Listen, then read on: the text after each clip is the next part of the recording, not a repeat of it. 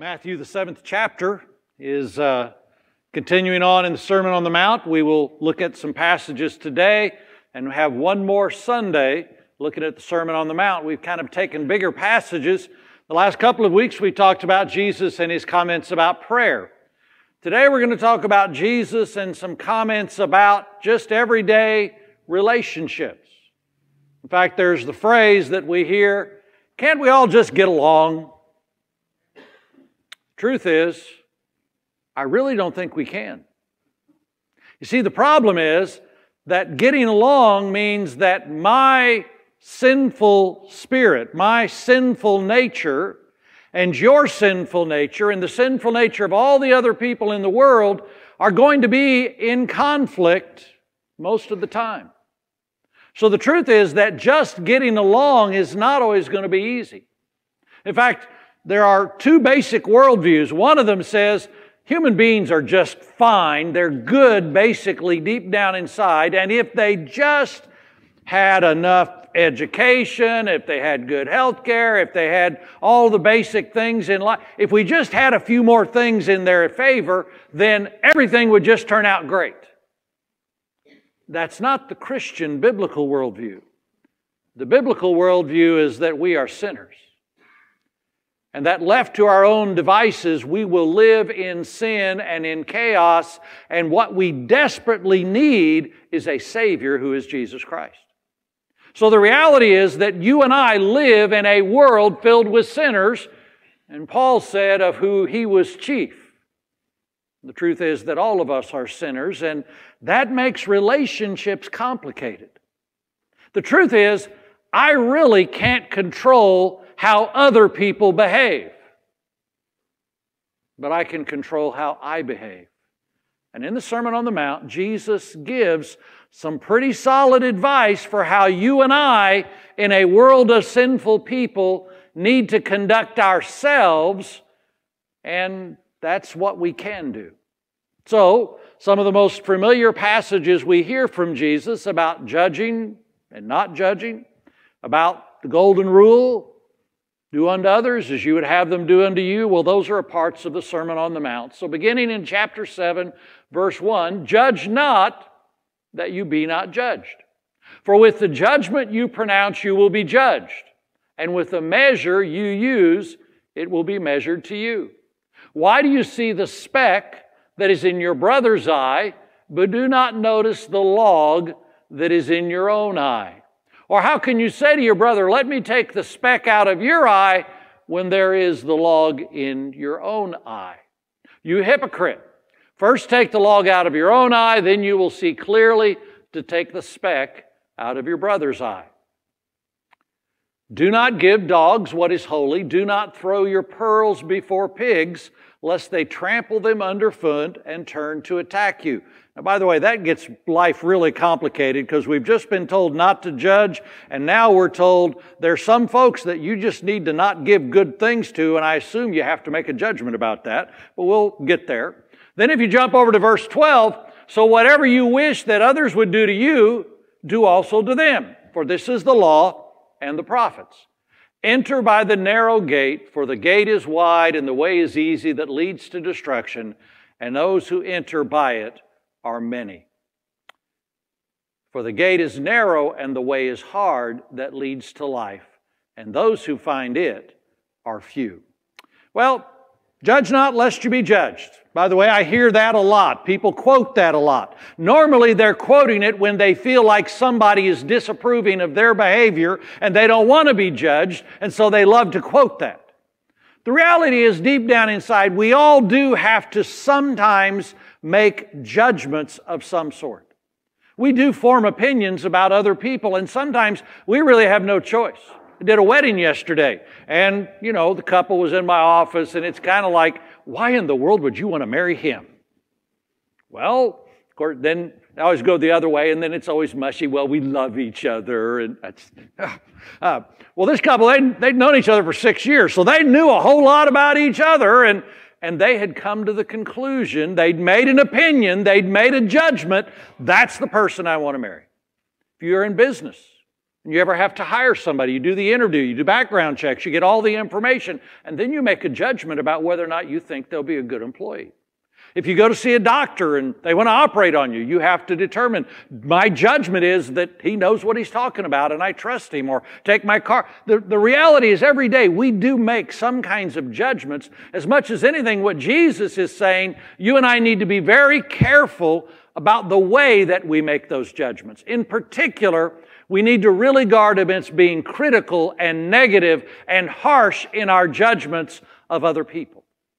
And there's a variety of different reasons. First of all, you're not God. God is the ultimate judge. God is the perfect judge. And judgment ultimately belongs to God. So that when we make our opinions and when we deal with other people, we need to be very careful that we don't try to take the place of God. For instance, one of the issues about judging others is that we're so prone to pride that for us, many times, judgment takes the position of looking down on other people. Assuming that somehow we're better than them, somehow we're superior, and we look in a negative way at others and see ourselves, and literally there's nothing there but arrogance. And God is the one who we must all be underneath. We also know that there's a problem with prejudice. Prejudice is ultimately prejudging someone, and truthfully, it's on limited information. You see, the thing about God is God knows everything about us. So when God does His judgment, when He judges us in the day of judgment, He knows everything about us. He knows every detail. He can look at us and He can see what's inside our hearts, what's inside our minds. He knows more about us. The problem is when you and I make judgments, it's almost always with limited information. That's why when we think about prejudging, well, I see the color of your skin, so therefore I know everything about you. Well, we know that's not true. I see where you're from, your ethnic background. I know everything about you.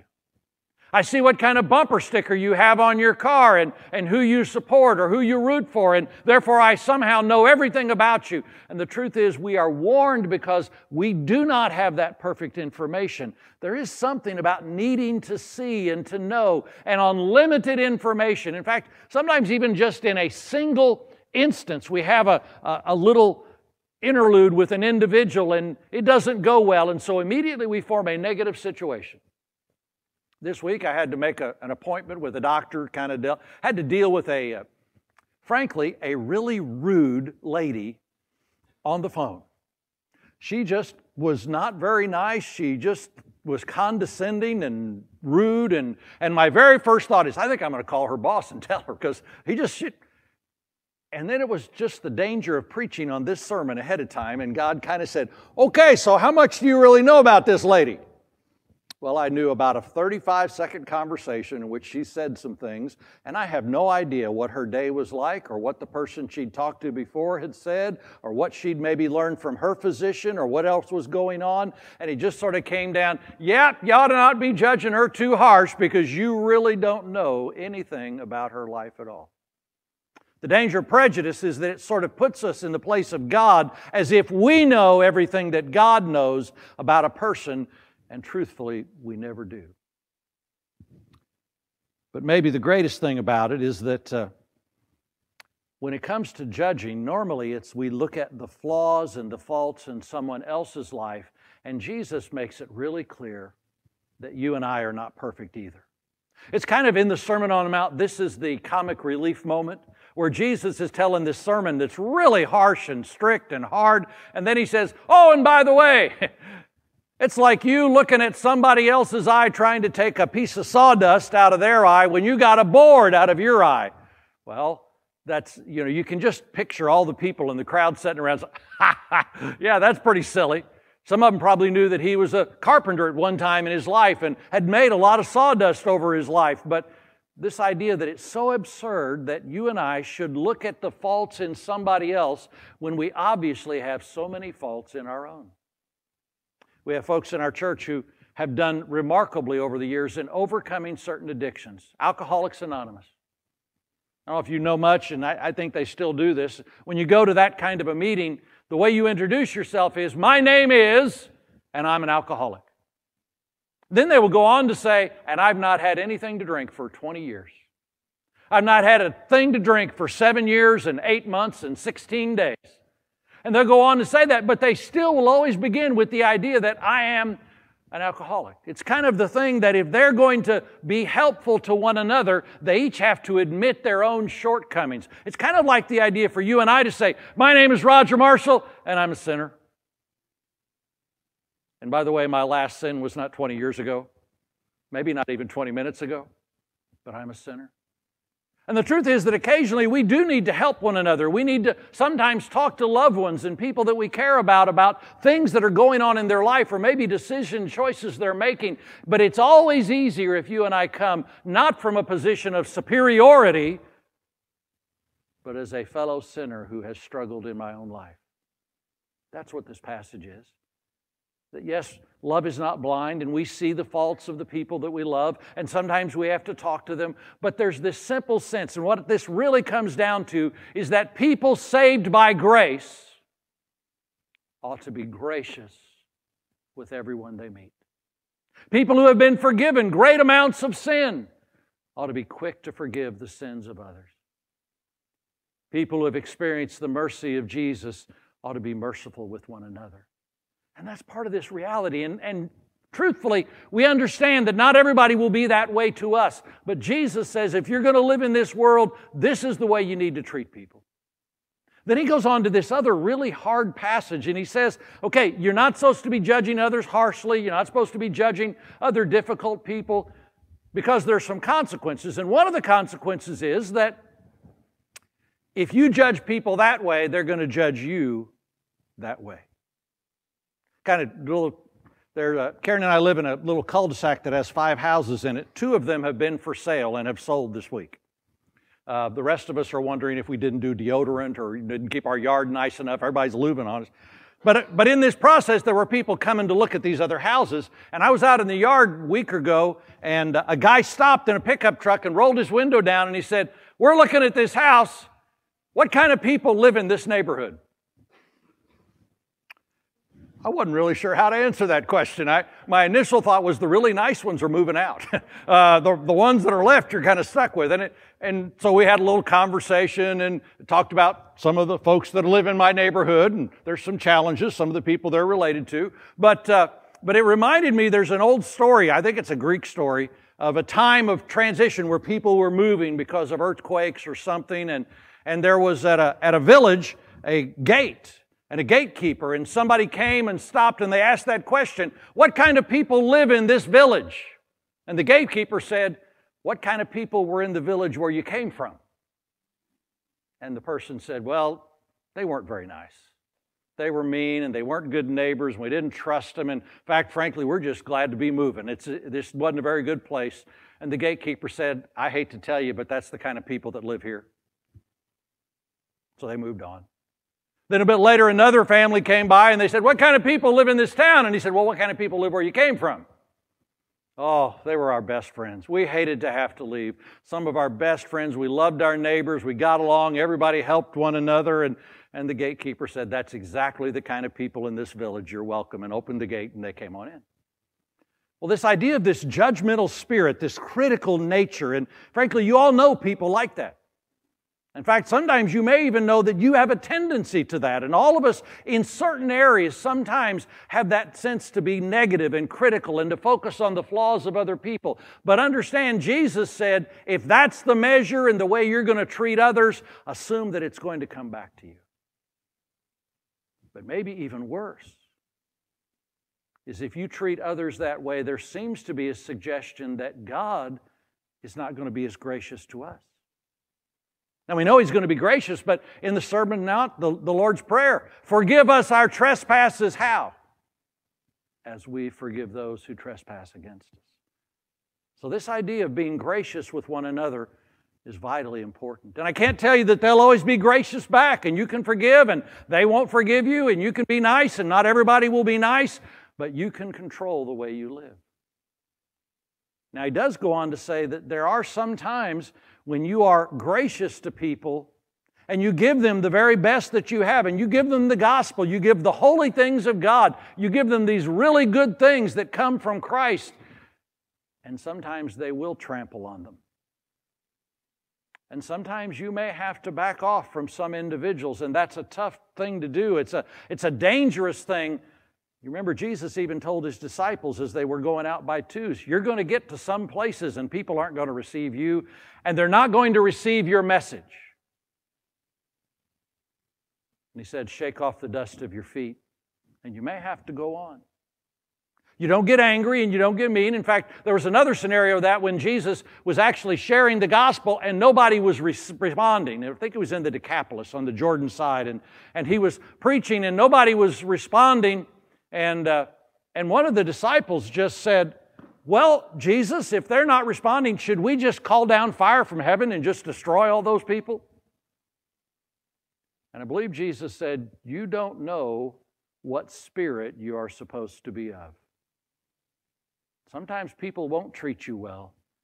And sometimes you don't need to keep giving them more grace, and you don't have to be taken advantage of, and you don't have to be hurt. But at some point, you step away, but even then, you do it gracefully.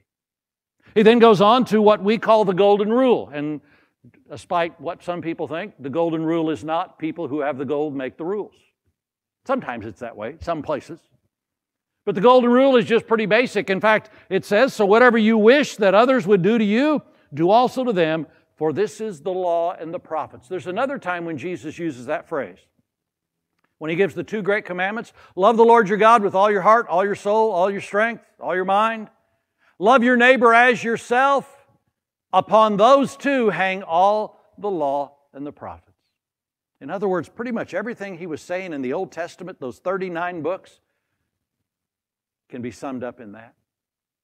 So Jesus says, do unto others as you would have them do unto you. And there's two sides. There's a negative side. In other words, if you don't want people to hurt you, don't hurt anybody else. I think there's a medical thing, probably with doctors, but one of the first rules of medicine is do no harm. I mean, try and help people, but even if you can't help them, and in the process of helping them, don't hurt them. Don't do any kind of harm to them. There is something about being harmless as we go through the world. I hate to say it, but there are some Christians who have, the way I've heard it this way, have all the tack of a Mack truck. They just kind of blurt into places and into circumstances and in their homes and in their families. They just say whatever they feel like and they do whatever they feel like, and they really don't ever think about the fact that their words and their actions affect every single person that they come across. To do unto others begins with the idea that you understand that everything you do affects somebody else. And a lot of people say, that's my life, I can do whatever I want, I'll just live any way I want. Well, that's fine, but everything you do still affects somebody else. So don't hurt anybody. But more than that, if you want somebody to be a blessing to you someday, then you need to be intentional about being a blessing for someone else. It's just a different way of living. And you do understand that if you were to live this way, if you were to be gracious and forgiving and loving to people, no matter who they are and what they do, and if you were to treat them in a way that you would want to be treated, if you do that, you will stand out and be different. And Jesus goes on eventually to say, so what you have to do, the people who were listening to the sermon 2,000 years ago, and the people listening today, is you've got to decide what kind of person do you want to be. And He paints the picture. He says there's a gate. There's a big gate. It's a wide gate. It's a huge gate. And it's easy to get through. There's plenty of room. And most of the people in the world go through that gate. But He says the problem is if that's the gate you choose, it leads to destruction. And then He says there's another gate. Only it's kind of small. And it's kind of hard to get through, and it's not going to be easy, and it's going to be a challenge, and it'll be difficult. But if you go through that gate, that's the gate that takes you to life. Life worth living in this world, life in the world to come, that's the different gate. And He says you got to choose. So partly it's interesting that at the beginning of Jesus' ministry, He's just getting started. And He's preaching this sermon to huge crowds along the Sea of Galilee. And He says, y'all got to decide if you're going to follow me or not, but I got to tell you, following me and living the way I want you to live is different than the rest of the world. And it's not going to be easy. And when it comes to dealing with people in a sinful world and dealing with folks at work and in your family and your neighborhoods and other people, when you're dealing with people, it's complicated, it's challenging. But if you trust me and you'll be gracious and you'll be loving and you'll be kind and you'll be sensitive and you'll take all of these things that I've said into account, it won't be easy, but it'll be better. And it'll be complicated, but it'll be blessed. And you won't be like the rest of the world. And the rest of the world won't appreciate it. And the rest of the world may not even understand it, but in the end, you're going to go where you want to go. Hadn't been too many years ago, I was coming back from the hospital in St. Louis, and was kind of, you all know I practice my sermons in the car. I preach to myself in the car. Have great attendance. Everybody shows up who's supposed to be there when I'm there, attendance of 1. And I was just driving along and everything was going great, and all of a sudden I looked up and there was a sign that said Springfield, 5 miles. That was not the right road. There's a little thing where 70 and 55 kind of, I don't even know still to this day how it happened, but I was not on the right road. I'd kind of, that didn't work out very well, so I took a scenic route. I grew up near Hillsboro. It wasn't too bad. I kind of cut through the country and only took about an hour and 30 minutes more to get home than it should have. But sometimes this idea of choosing which road you want to walk on, where are you going to go? And the truth is, sometimes without even paying attention, we find ourselves just sort of wake up and, boy, I'm awfully bitter. I'm awfully critical. I'm awfully quick to judge. I say things about other people. Sometimes we just need to say, that's not the kind of road, that's not the kind of person I want to be. I want to come over here. And I want to be more gracious, and I want to be more caring and forgiving and understanding. And Jesus says that's the choice for life. So today, as this sermon kind of starts wrapping up, Jesus says it's time to decide what kind of person. And if you're going to follow Him, it means you're going to treat people with the grace that He gives to us. Let's stand and let's sing.